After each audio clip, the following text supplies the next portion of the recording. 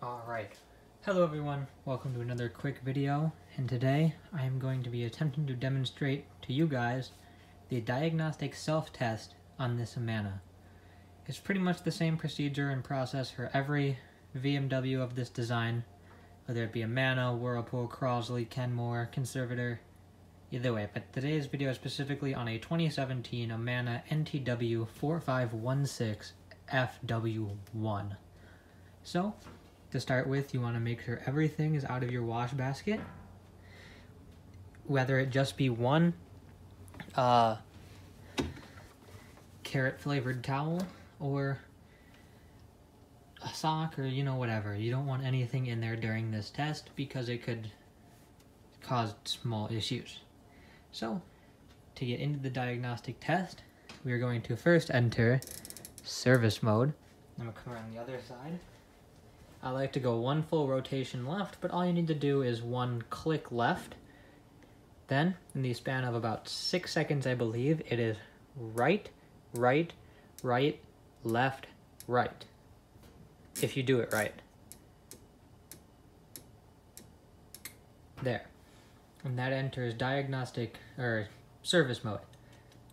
Then, to get into self-test, one click right is a fault code, and then a second click, which is final spin LED lit up, is your diagnostic self-test.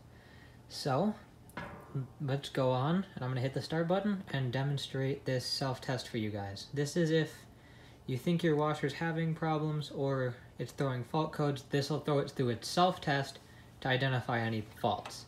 So the lid strike in place. Let's go and hit start.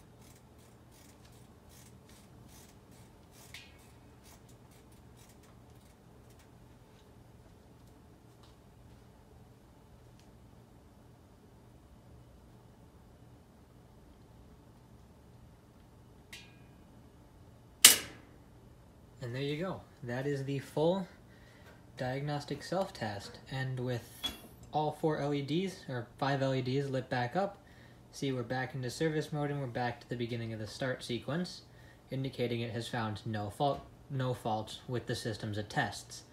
Now it tests in order, I believe, cold fill valve, then hot fill valve, then a pause, then it does the cold valve again, then the hot valve again, then both together for warm, and then I believe in order after that it fills for warm for a little bit, and then it does another pause, and then it tests agitation, then it tests the shifter and actuating back and forth. No, sorry, it does drain. So it tests the pump system, then it tests the shift actuator by shifting, and then it tests the motor at spin, and then it goes to a stop, unlocks the lid, and you're good to start again. Clearly see no fault codes are present, so to exit diagnostic test mode, you're going to hold the start button down, or press it again in this case. Sometimes you may have to press it and hold for 3 seconds, or press it again to completely exit out of it, and you are free to go about your day. So, I hope this helps somebody looking to figure out this mode, or is just for you curious as to what it does. So, hope you guys all have a good day, hope you enjoyed the video, and I hope to see you guys next time. Bye!